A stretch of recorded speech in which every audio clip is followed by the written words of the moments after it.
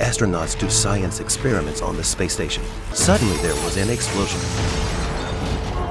Everyone was thrown to the ground. The Earth disappears in a flash of white light. They can't reach the command center. The women realize the Earth is gone. The captain thinks it's a viewpoint problem. They've pulled up the exterior cameras, but they can't see the Earth. Everyone panicked. They went to the window, but they couldn't find the Earth. While they're trying to figure out what to do, there was a roar from the station. The two astronauts went over to it. It's coming from the wall. They opened the bulkhead. Everyone was shocked. Inside the wall was a woman. They rescued her from the wall.